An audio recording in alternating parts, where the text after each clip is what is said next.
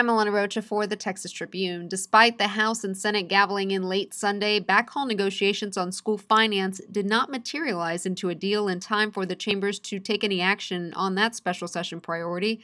The same went for property tax reform and how the state can help retired teachers in Texas pay for health care or where that financial aid should come from. The chambers did advance a couple of other measures that address pregnant women. Members, the House will come to order.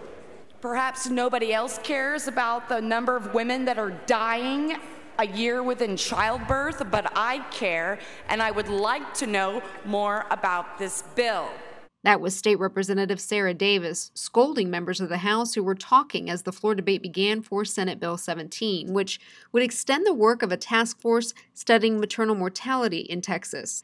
The Senate also gave initial approval to House Bill 215, which would subject doctors performing abortions on minors to report more information to the state. The Senate accepted the changes House lawmakers made on Senate Bill 6, which allows Texans to vote on whether cities and large counties can annex their land outside of city limits.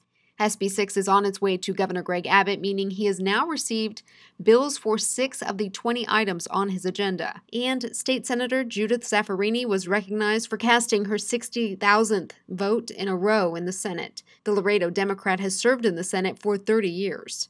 For all of the latest from the Capitol in these final days of the special session, visit us online at texastribune.org. I'm Alana Rocha in Austin.